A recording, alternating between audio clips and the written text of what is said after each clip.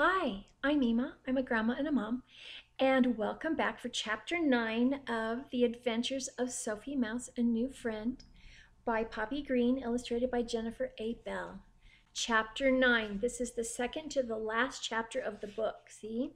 We're almost done. Old Friends and New Friends. Excuse me, Olivia. I mean, Mrs. Snake, said Sophie. Did you grow up around here? Olivia's eyes went wide in surprise. How did you guess? She said with a laugh. I used to play all the time in this very buttercup patch. With George and Lily Mouse? Sophie asked excitedly. A speechless Olivia Snake nodded. So Sophie added, They're my mom and dad. My mom is at her bakery right over there. She pointed toward town. We were picking buttercups for a recipe she is trying out. Suddenly, Sophie had a great idea.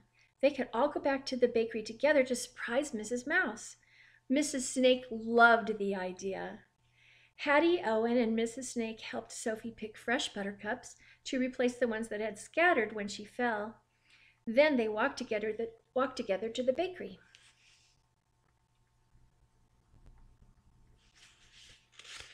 Sophie and Hattie walked in first. Mrs. Mouse was happy to see them because she had started to worry a little bit. Then Olivia and Owen came in, and Mrs. Mouse nearly dropped her cookie sheet. Oh, I'd know that face anywhere. There they are, hugging. Do you see them right here? Oh, I'd know that face anywhere, Mrs. Mouse said. Olivia Snake! Lily Mouse, cried Olivia. Mrs. Mouse gave Mrs. Snake a big hug while Sophie jumped and clapped for joy. Happy surprises were the best. Well, this calls for a celebration, Mrs. Mouse declared. She fixed up a tray of pastries and made a pot of tea. Then the two old friends sat down at a cafe table to chat and catch up. Here they are chatting. Meanwhile, Sophie, Hattie, and Owen set up their own tea party behind the counter. They took turns sneaking pastries from the grown-ups' tray. Here they are over here. After a few cookies, Sophie asked the question she'd been wondering all week. Owen, how come you never came back to school? Owen hesitated. Well, my mom used to be a school teacher, he said. She's teaching me at home, for now at least. Owen looked down.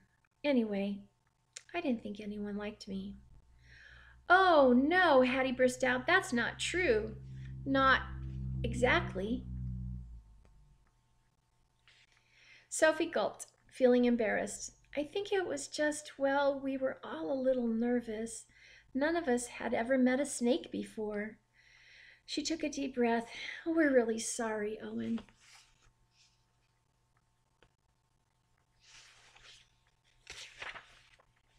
Soon it was time for the snakes to leave. Sophie thanked Owen again for saving her. Will we see you at school on Monday? She asked. Owen moved slowly toward the door, then he looked back at Sophie.